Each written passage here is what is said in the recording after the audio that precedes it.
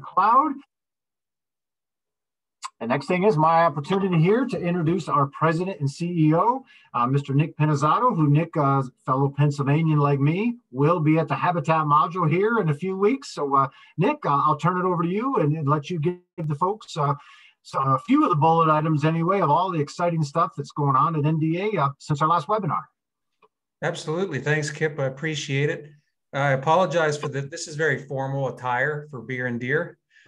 So I had to throw a hat on. I was in DC today. I drove down and back. I'm a little over 3 hours from the nation's capital, which is good and bad. It's good because I can get out and do a meeting and come home, but it's bad because I can get out and do a meeting and come home. So anyway, just getting back here and a little bit worn out from driving, but I did at least get a cap on. So I didn't want to miss Beer and Deer. Good to be here. Good to see everybody. See a lot of familiar names. We've got a lot of regulars on this webinar, which is great.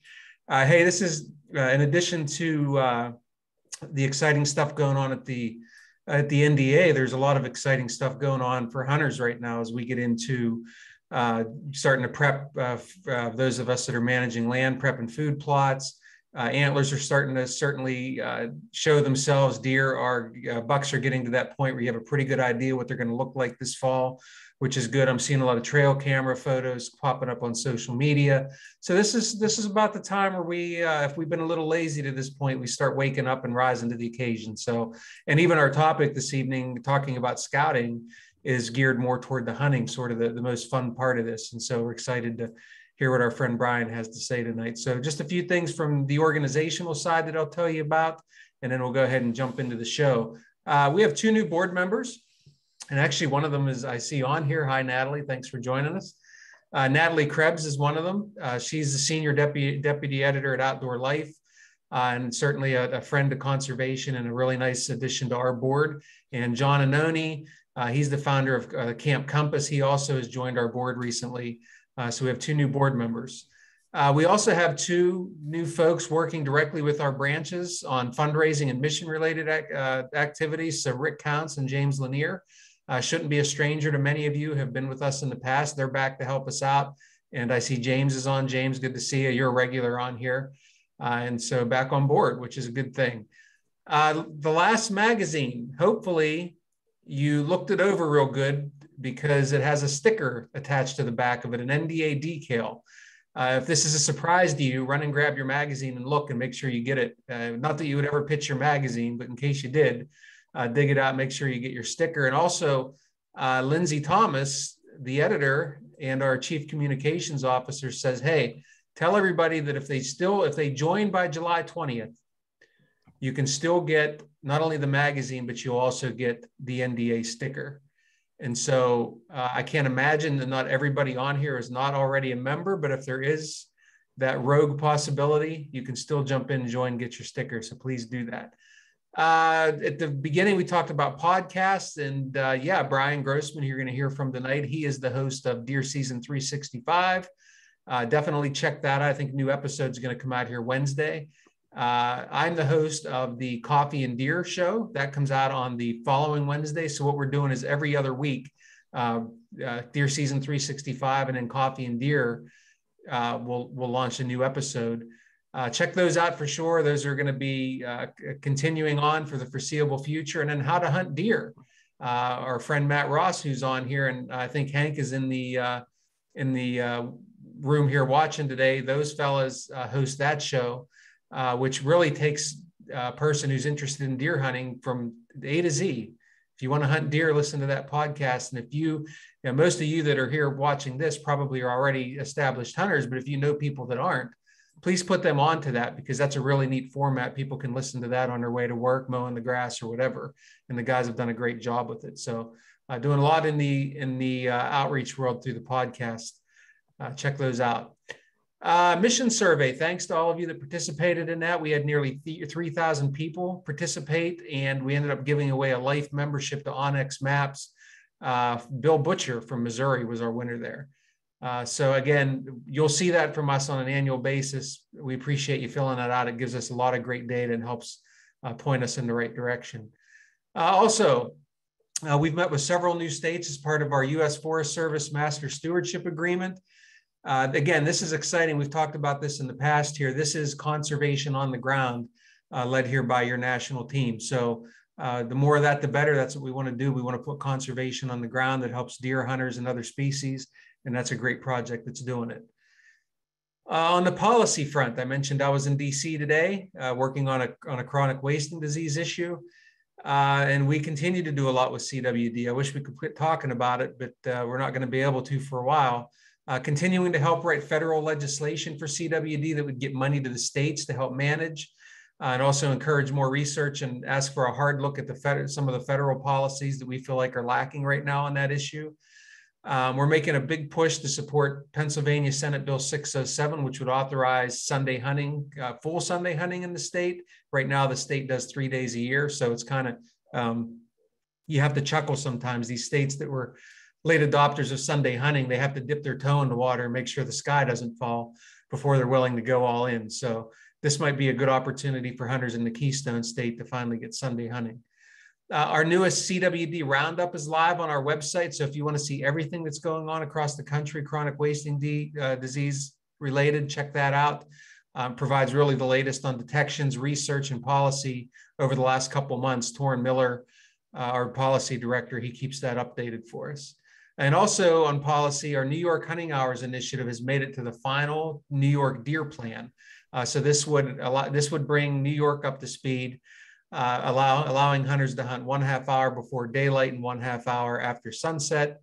And so I don't know, maybe it's something in the water between Pennsylvania and New York, but we continue to try to work with those two very big deer hunting states for more opportunities for hunters. And finally, I'll talk about our R3 work, hunter recruitment work. We've received a grant from the National Shooting Sports Foundation, Hunting Heritage Trust, to document our Field to Fork in New York that we're going to do with the Nature Conservancy, Hunters of Color, and the New York Department of Environmental Conservation, and backcountry hunters and anglers. So that's a big time partnership, people getting involved with Field to Fork, and NSSF's given us the money to document that, to show people what a great program it is. And we're currently selecting candidates for the Back 40. We haven't talked about Back 40 a lot, but the Back 40 property that Meat Eater donated to us, we're going to do a Field to Fork there. So we're selecting candidates. We're also installing on that property some new Moultrie Delta cameras. That's the latest out by Moultrie. Those of you that follow us on our social media, we've been sort of teasing those things. Pretty exciting product. And we're also just received some new straight wall rifles from CVA and scopes from Vortex Optics to get into the hands of our mentees. So there's more than that going on, trust me. But those are just some of the highlights that we wanted to share with you. And as I step out of the way here and we open the floor to Brian, I just want to remind everybody, if you have a question, if there's something we can help you with, if there's something I can personally help you with, don't be afraid to reach out. It's just nick@deerassociation.com. I'd be happy to hear from you and look forward to hearing from you. So please don't be shy. All right, guys, enough for me. Back to you. All right, thanks, Nick. So it's my pleasure to introduce our featured speaker, and we'll roll right into it. Tonight, we're going to hear from Brian Grossman. Brian's the communications manager here at the National Deer Association. He's actually joined the staff in 2015, so he's been with us a while. He's responsible for basically amplifying NDA's educational message for hunters through many channels. Everything you see that comes out on social media, Brian does.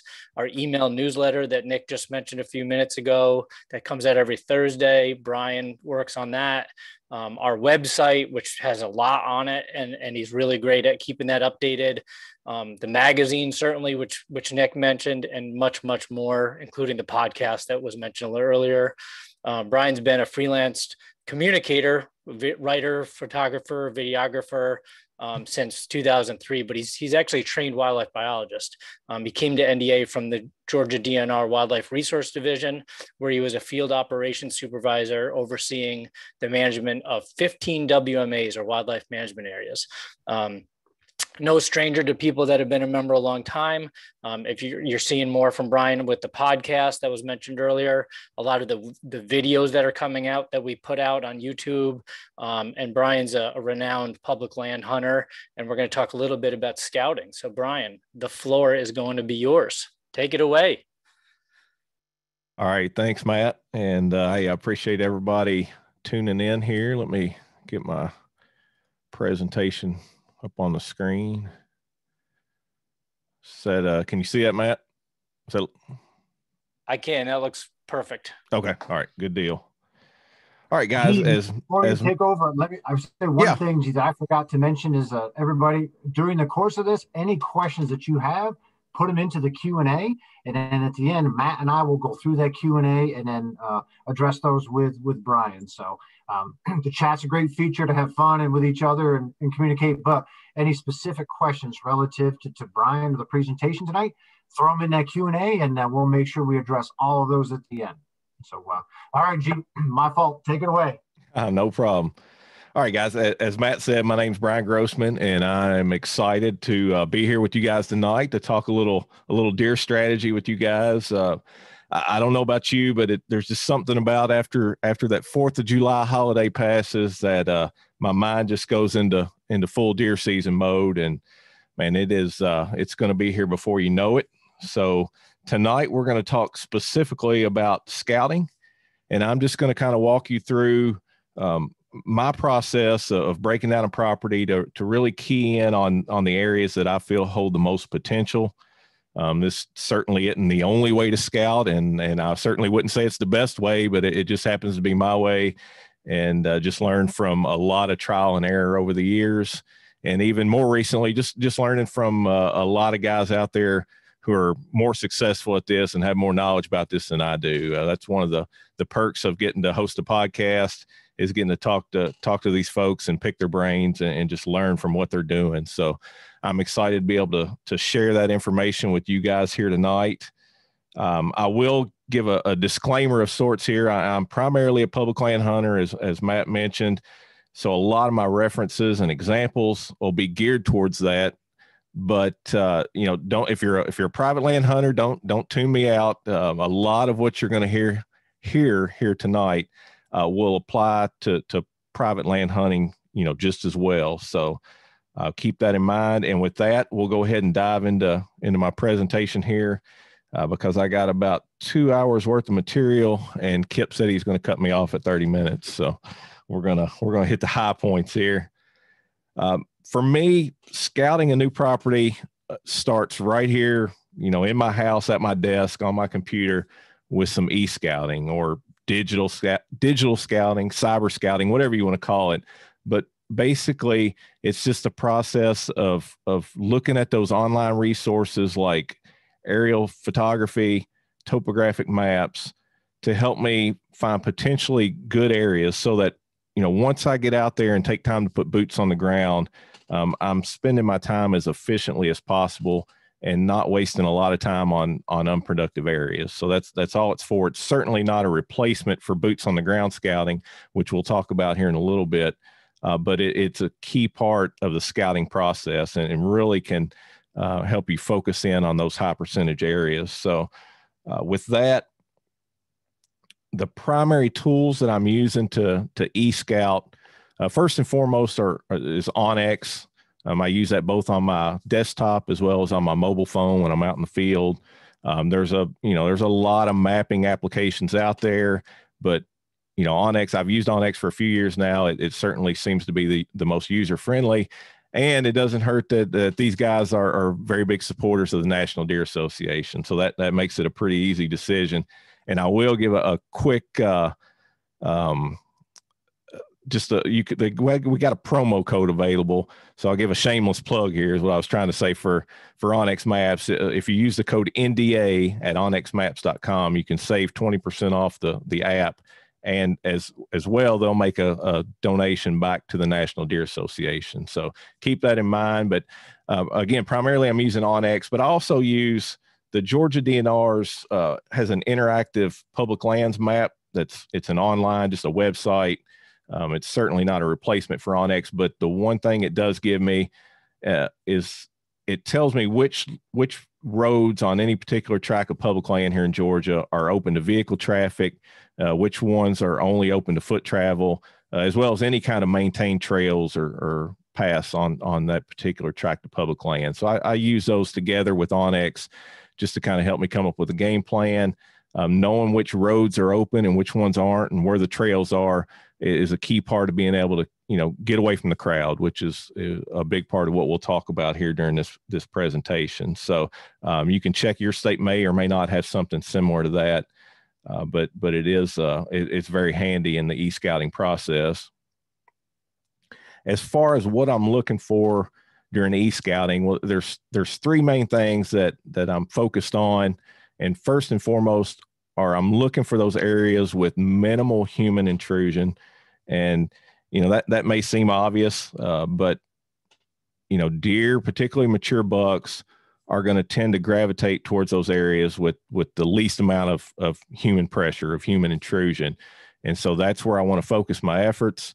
And then within those areas, within those overlooked areas, I'm going to key in on favorable habitat conditions and favorable terrain features, anything that might attract deer or concentrate deer movement. And we're going to talk a lot more about these three key things. In fact, that's most of what my presentation here is going to focus on as we move forward.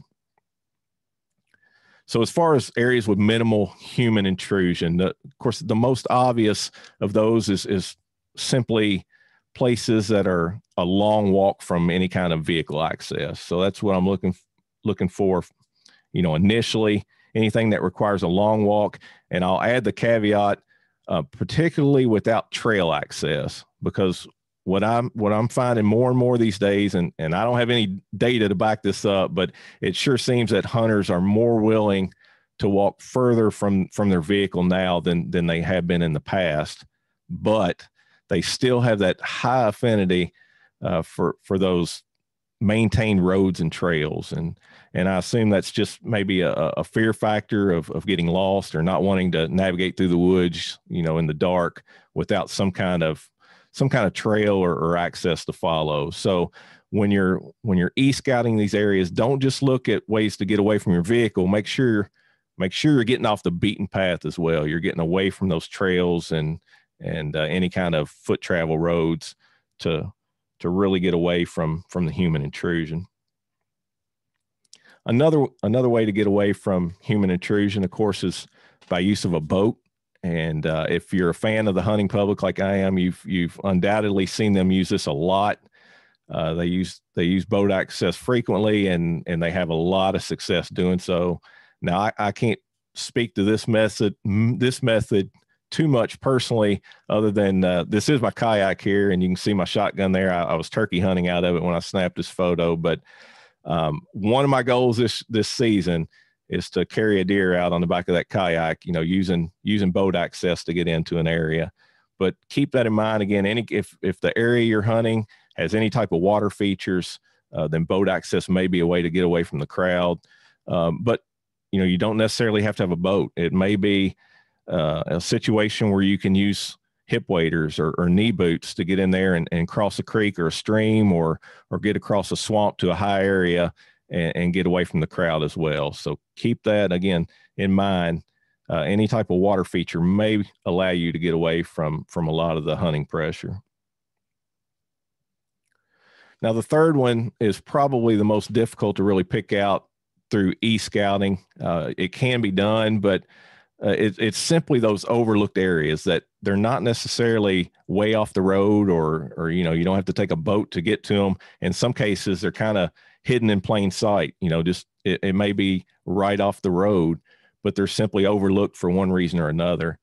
And sometimes it just takes experience, hunting these areas, seeing where people are parking and where the hunters are accessing to really get a feel for these overlooked spots. But you can certainly kind of get some ideas while you're e-scouting. It may simply be an access that's a little further away from the population centers than other accesses on a tract of land, or it could be that kind of out of the way little piece of a public land that's away from the main block that maybe is a little harder to access or not as easy to pick out on a map.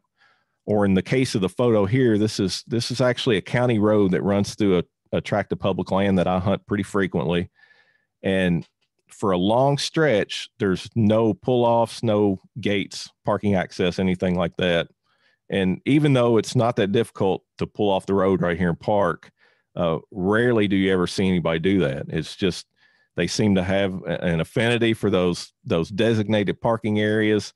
And yet I see deer crossing here all the time, driving in and out. I've actually scouted this a little bit, and there's no doubt in my mind that you could get in here and kill a deer not very far off the road and have a nice short drag out and put some meat in the freezer. I'm not going to say you're going to go in there and kill a mature buck, but there's certainly deer to be had in these overlooked spots not too far off of the road. So again, keep that in mind as you're doing your e-scouting. Any type of area that may be a little harder to get to, a little harder to pick out, to find, may be a spot worth looking at.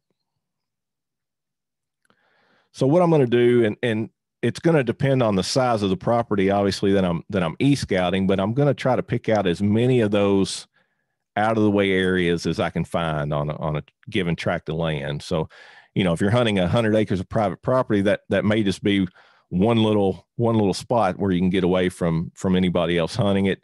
If it's a 10,000 acre wildlife management area, then obviously you're going to probably find quite a few of those out of the way or overlooked areas.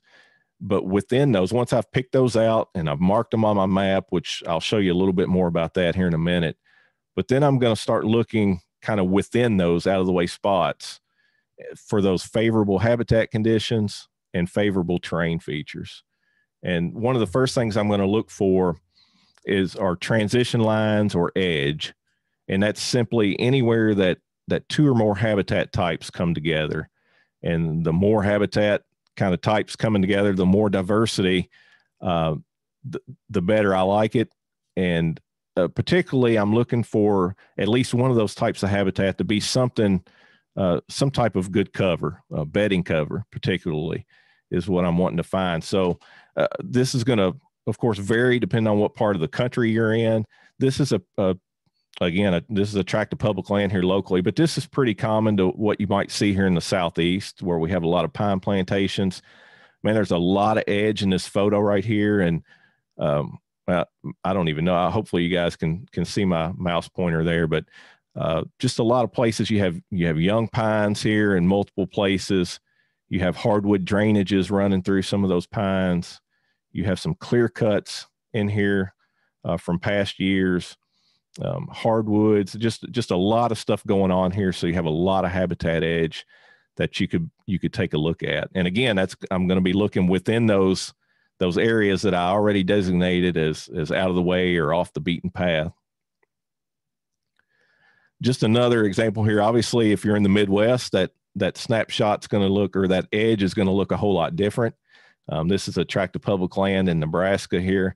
And, again, if you're in the Midwest, that edge may be more these riparian wooded strips along creeks and rivers where they meet, agricultural fields, or in the kind of the southwest corner here, the more rangeland or pasture land coming down and meeting those wooded strips and agricultural fields. So you still have edge. It's just going to look a little different, but wherever you go, that's something to focus on. And what I didn't mention over in the other one, the whole reason I'm focused on edge is because deer are creatures of edge. They tend to like to hang out on those edges, travel those edges.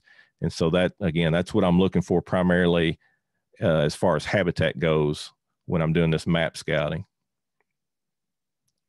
And then from there, I'm going to look, if you're in an area that has some topography, I'm going to look for favorable terrain features. And this could be a whole nother presentation in itself. So I'm just going to hit just a few little high points here as far as what I would be looking for terrain wise. But one of the key things, and you've probably heard people talk about, or maybe you hunt them yourself, but saddles are one thing that always stand out to me on a topo map.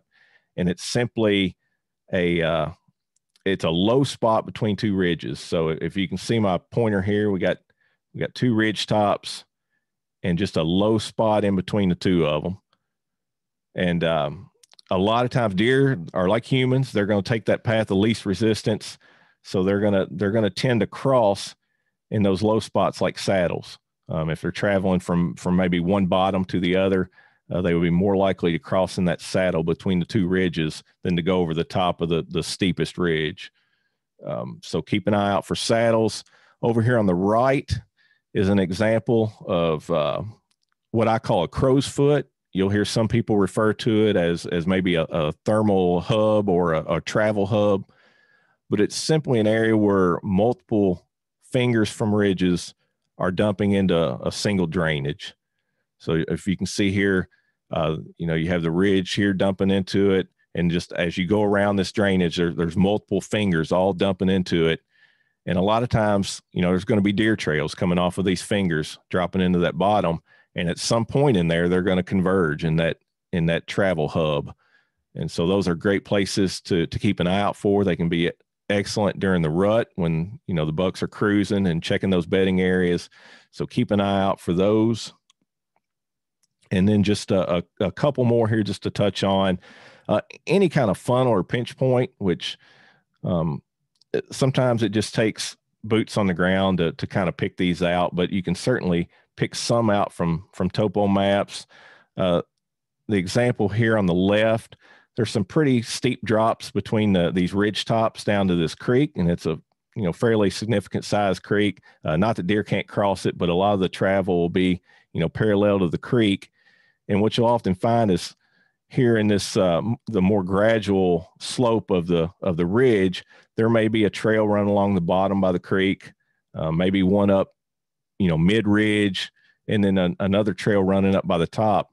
But as they come to that steep, narrow part of the point there, those trails are going to be more likely to converge on some type of bench there as they cross through that pinch point. And then when they get to the other side, they'll open back up and may separate into those, the individual trails again. But those are places to look for. The one here on the right, looks to be a really steep drop down to the river there. That may be more like a bluff.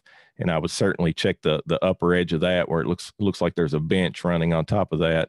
And those deer would, run that bench above that bluff to get from one side to the other. So keep those types of areas in mind. And then the one here on the right, this is really more of a habitat feature than a terrain feature, but it is what I would consider a funnel. And it's well, you could call it a field corner. In this case, it's actually a clear cut here on private land. The wooded area is public land. But, if the deer were bedding in these pines here on this ridge, if they wanted to travel over here to maybe feed in these oaks, rather than crossing that open clear cut or open field, if you're in a crop field situation or a hay field, a lot of times, at least during daylight hours, they're more likely to drop down, stay in the woods, drop down to that field corner and cross on the outside corner there, rather than exposing themselves in that open area. So those outside corners can be good areas to look at and just see if there's some indication there that deer are kind of funneling through that area. So just keep those terrain features in mind. Now, what this all is going to start to look like, as again, this is all the part of the e-scouting process. I'm going to be marking this stuff up on my Onyx app, at my desktop before I ever get out there and put boots on the ground. And this is just an example of what that may look like. And so the initial kind of out of the way area or overlooked area that I picked out, I've outlined here in red. And the shape and really the size is fairly arbitrary. Just think of this as, making a circle on an old paper map. You're just circling an area that you want to focus on. And then within that area, I'm dropping pins on those, or waypoints on those favorable terrain and habitat features. So these white pins you see here, this one I dropped because there's multiple habitat types here converging, three different ones right here. So I dropped a pin. This second one is an example of a crow's foot where you have several fingers dumping into a single drainage. Down here in the bottom right is another crow's foot, and that's actually the one that we just looked at on the topographic map. So I dropped a pin there. Again, and that pin was outside of, the area that I drew in. Again, the shape is just arbitrary, simply marking that overlooked area or an area that I'm thinking is overlooked. But then, you can certainly look outside of that as you actually do your scouting.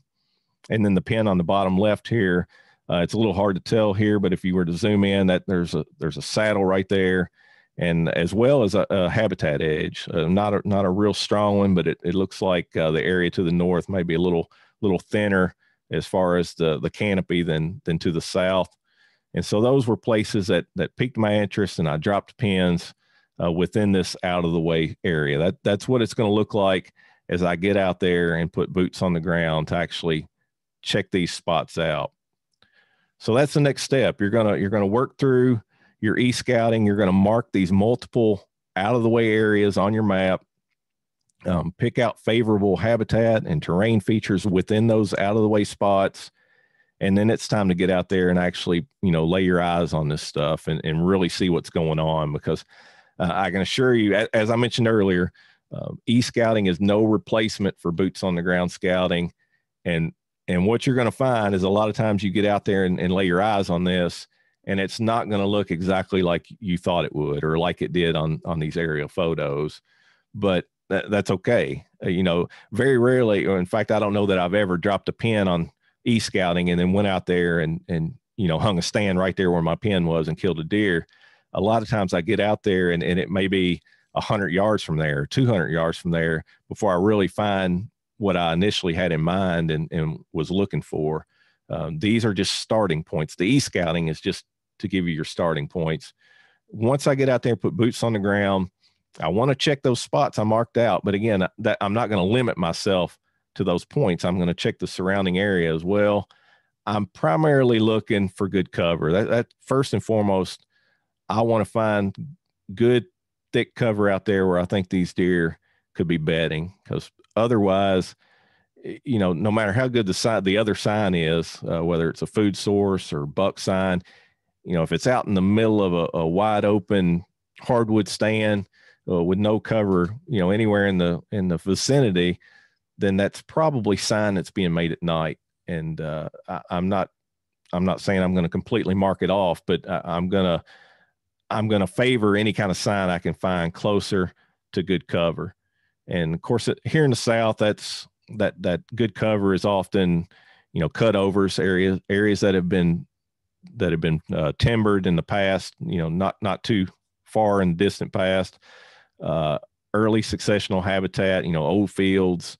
It may be, I've had really good luck in areas where the pines or hardwoods have been thinned way back and you have a really good understory, or it could be just a very young, thick pine stand, or, somewhere else further north or into the Midwest, it may be, cedars, thick cedars, old fields, that type of stuff.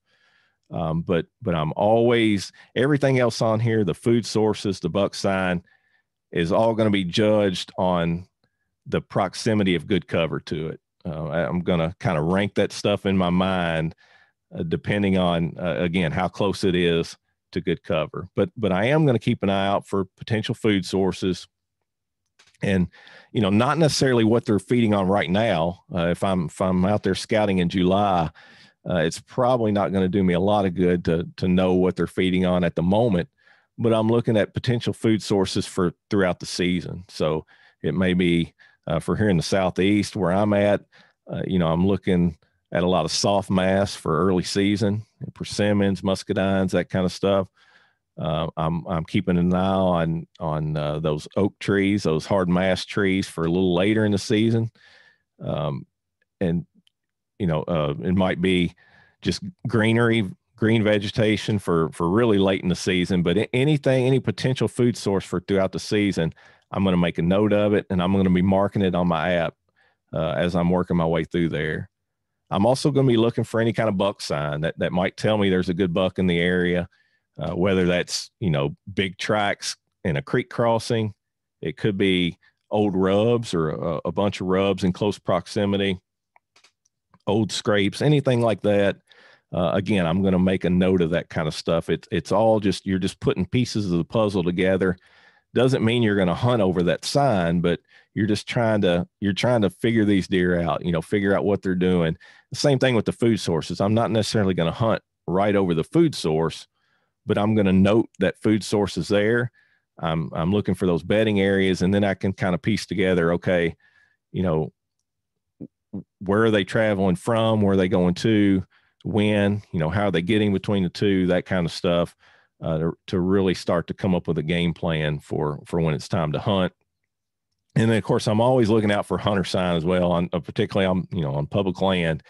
I want to know where the other hunters are. So if I'm in an area and there's, years of old flagging tape tied to trees or lines of the old bright eyes thumbtacks, reflective thumbtacks going in and out of an area, then that's definitely, I'm not going to say I'm going to mark it completely off, but that's definitely going to drop it down on my priority list if I can tell there's a good bit of hunting activity in there.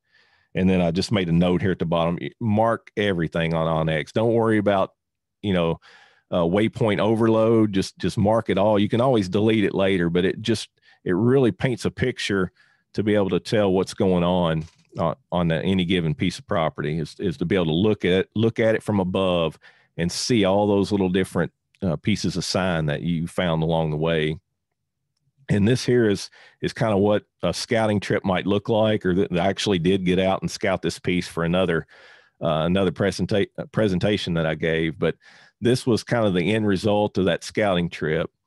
And you can see the blue-green lines there are my tracks. So I turned on the tracking feature on OnX so I could, I do that every time I'm out there just so I can see where I've been. And in this case, I can kind of see some gaps that I left that I probably should have covered there a little better. But then you also see, I made my way around. I made sure I hit where those original white pins were that I dropped, but I didn't limit myself to those. I didn't just walk in, check that one pin site and then walk back out and leave. I made my way around, and you can see all the pins that I dropped here along the way. We got scrapes here. We got rubs. The little hiker guy here I dropped in there, that was hunting, or that was hunter activity. That's where I believe I found some flagging tape in there. The little apples here are some kind of food source. And in this case, I think it was some oak trees. And of course, if I had my actual OnX map up here in front of me, you could click on those and it would tell you exactly what it was. I always make notes of what, what I have or what is at that location, why I dropped that pin to start with. You had an old tree stand found in there. So obviously some hunter activity in there, bedding, just again, anything that I came across that I thought was relevant. I made sure I dropped a pin there.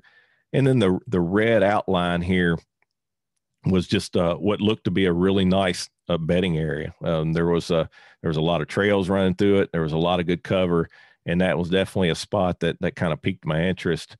And then there were some other ones here on the bottom that were really outside of my original, out of the way zone there, but they looked pretty good. I went ahead and marked them a little closer to access than I would typically want to hunt, but you never know. They could be overlooked. So it's at least an area worth checking out a little further. So that's what I'm going to, boots on the ground. I'm going to continue to do this, basically and work my way around, all those out of the way areas that I marked initially. And again, of course, that number is going to be dependent on how large of an area you're actually scouting along the way, but certainly get out there, put boots on the ground, check those areas out. And it's an ongoing process. I don't go out there one time and look every spot over that I had marked and call it good.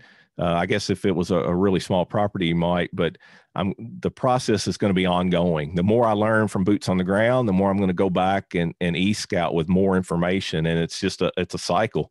I never stop scouting even throughout the season. I know I'm running out of time here, Matt. When you do find a great spot, hey, go ahead and get everything done that first time you're in there.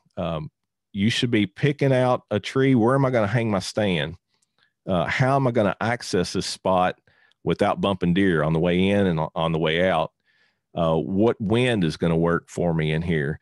Figure all that out while you're in there initially, and you won't have to be going back in and out of there, leaving your scent and, lowering your odds of having success in there. So just be ready for that as you're doing your boots on the ground. Carry cameras with you. If you're a trail camera user, carry your cameras with you. Go ahead and deploy them while you're in there, and then just stay out. Basically, I mean, depending on when you're hanging them, you may want to go in there one time between now and deer season. But I would limit that number of times checking those to the lower the better. And then sometimes, you know, I'll hang one, and the first time I check it'll be when I go in there to hunt it, that the very first time.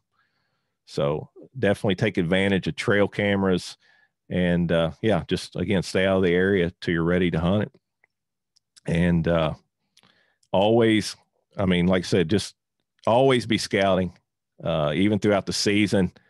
Keep scouting. Always be looking for that current sign. You know, don't hunt on old sign. Don't hunt on where you think the deer should be. Hunt where the deer are. And I guess I'll kind of wrap it up with that. Like I said, I think I've gone over my 30 minutes, but hopefully we still have time for some questions. Absolutely. Good job, Brian. Very, very good job. And very nice public land buck there that you have at the end. So one comment I'll make, though, you had the kayak there, and you said you.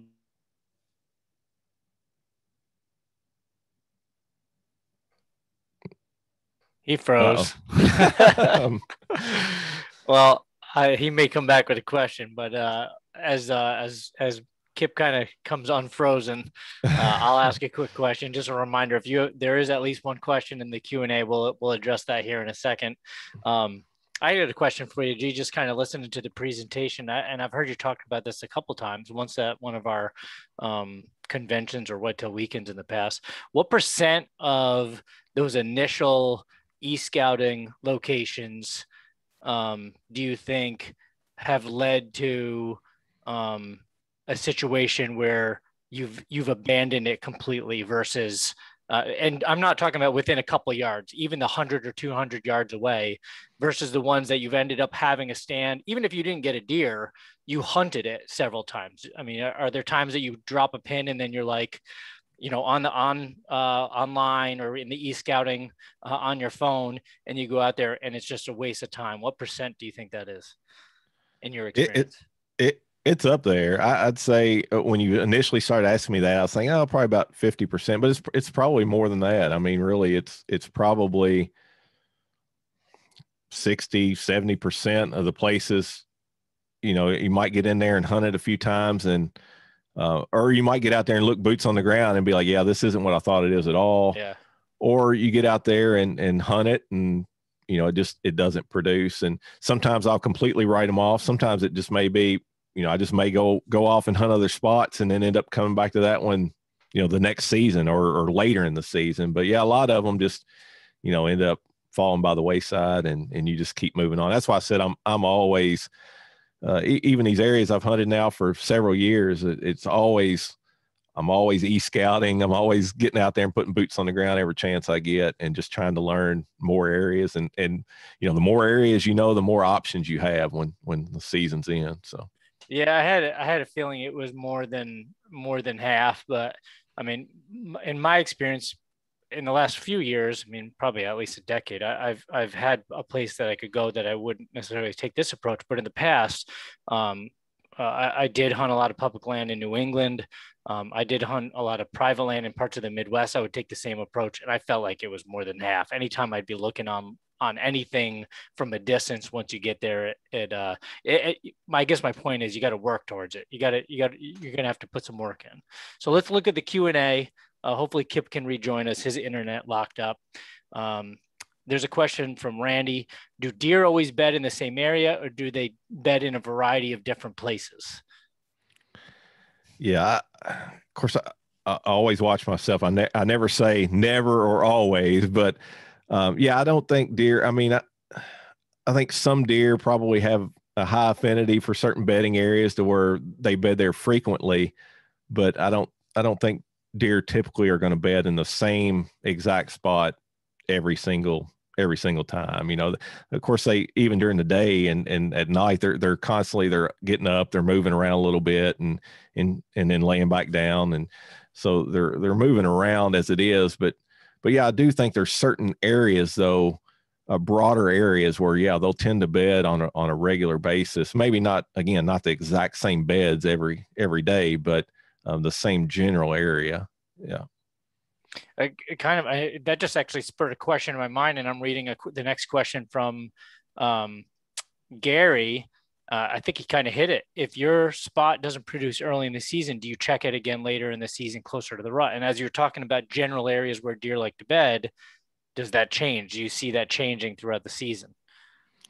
Yeah, it definitely can change throughout the season. And I think a lot of that, well, of course, part of it's going to be based on hunting pressure, and part of it can be on habitat. The area where I killed that buck there at the end of the presentation, I killed that on the opening evening of deer season, and it's a nice, it's a bedding area. It's a long ridge it's pines, mature pines that have been thinned way back, so there's a really nice understory in there. But as the season progresses and the leaves come off of the understory trees, all those saplings and stuff, they pretty much abandon that as a bedding area. It's no longer holds the cover that they had earlier in the season. So yeah, I certainly think that can change throughout the deer season. I was expecting some references from that hunt, and all that we got was a picture. Ben Westfall, our colleague, actually put in the chat a few minutes ago the Deer Steward Habitat Module link that we had mentioned early on. Ben, if you don't mind, try to find that YouTube link that Brian just did on that buck. That I think it was in last week's newsletter, and throw that in the chat for people to watch so they can watch that as well. Looking at the chat, Brian, we got a few more minutes for cute questions, so we're doing good. Haynes asked in the chat, when hoofing it deep into a spot you found worthwhile, but it's nowhere close to a path or road, do you have suggestions or tips if making this walk in the morning? If making the walk in the morning in the dark, what's tips for those longer walks in the morning versus the evening? Do you segment those for the evenings only, or will you make them in the morning? And what tips do you have to do that? Yeah, I'll make them in the morning or evening. And I mean, really, I just use that Onyx map.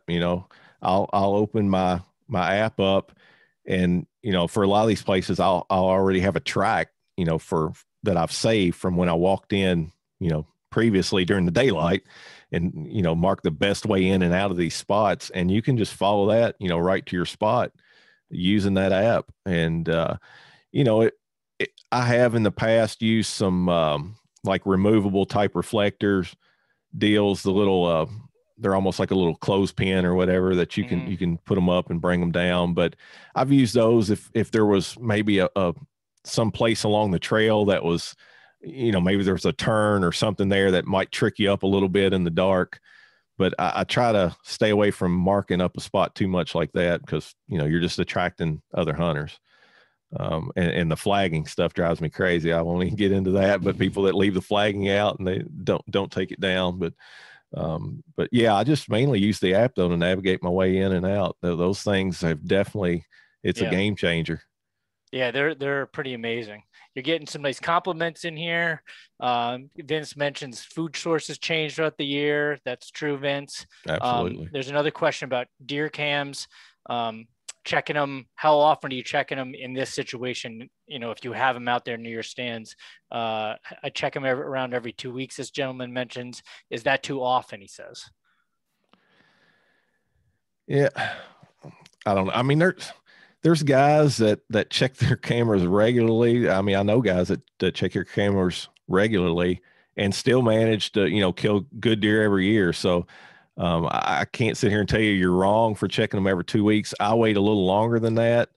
I typically try to get mine out the first part of July. I actually got them out a little earlier this year, but I'll usually check them one time around the 1st of August. So I wait about a month. And then from that point, depending on what I have on there, I'll either move them, or if I got a good buck in there that's showing up regularly, which was the case last year with the one that I showed there at the end. Once I seen he was in there and in there regularly, I didn't come back till opening day of deer season. So I left it in. That was another month or 6 weeks or so. So that's my strategy. Again, I know people that check them more frequently and still find success, but I like to stay out of there. An area, if I got a good buck in there, I like to stay out of there, and not intrude any more than I have to. True. Thanks, Ben, for putting that link to the article and YouTube video in the chat. Got a question here about stands from Micah. Rather than completely avoid them, have you used other hunter stands that you found activity pressure to push deer in your direction? If so, how? It's a good question, Micah. So when you find those areas of human presence, do you use them to your advantage? I really have not. And that's certainly an option. And again, there's people that do that with success, but I typically avoid them. If I know somebody's in there hunting, I just try to avoid those areas.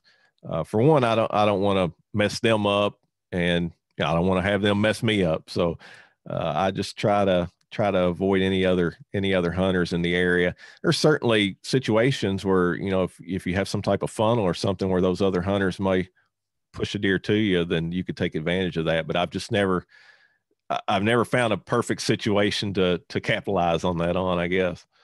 At least having the knowledge that there might be human presence in some area will be something that you can use to your advantage. Oh yeah, certainly. Yeah. That's good. Kip is texting me and apologizing. And I think he's pulling his hair out because his computer completely froze up and it looks like it's updating. So it looks like I'm solo. Oh, no. We got a couple minutes left. So I'm going to give away a prize here in a minute. One last question in the Q&A. From Desmond, any promo codes? This isn't necessarily for you, for Jay, but any promo codes for NDA membership?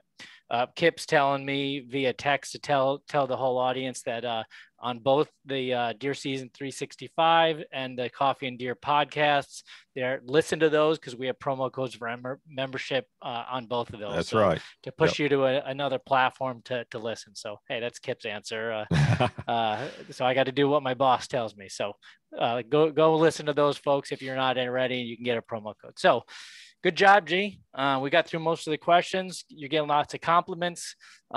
Let's give away the prize here in a second. First, do join NDA if you're not a member. For everybody that's on here, Nick mentioned earlier that it'd be probably a rarity for somebody to be listening to one of these things and not be a member. But if you are and you're not, please do use that promo code. Go join. Please help us out by participating in that first light sweepstakes. You might be a winner of $1,800 in prizes. I don't have Kip on here to tease me and how I'm pronouncing things, so that's fine. You get first light gear, Matthews bow, Onyx, and some other great stuff. Upcoming webinar next month, August 9th. We have Dr. Will Gulsby from Auburn University, and his presentation is going to be the predator trap, challenging traditional thinking on predator management for deer. So if you're interested in learning more about managing predators where you hunt or live, come on back. And again, that will be recorded and available afterwards. So the prize. So typically what I do is I listen to the presentations, just like you all do, come up with a good question. First person to type in the chat, not the Q&A. So I'm now looking at the chat feature, and the first one that comes up with this prize that types it in correctly, I'm gonna have to scroll to look, will win. And the prize is, you might have already guessed it, is a premium membership. I don't know if you can see it, to Onyx. It's not coming up, but there it is. I'm going to give a 1-year premium membership to Onyx to the first person that gets this. Here's my question. Brian defined a bunch of things through his presentation. The one thing that I'm going to ask is, what do we call when you have multiple fingers from ridges dumping into a single drainage? It's a 2-word answer. I see crow's foot, woo, is the answer. And we got James McMullen was the first one to put that in. Got lots of right answers here, folks. When I ask an easy one, lots of people are typing in. James, email me at matt@deerassociation.com, and we'll make sure we correspond through email. James McMullen, you're the winner. Congratulations. I hope everybody had a great time. You learned a little bit, and I hope you enjoyed yourself. So thanks, G. I enjoyed it as well.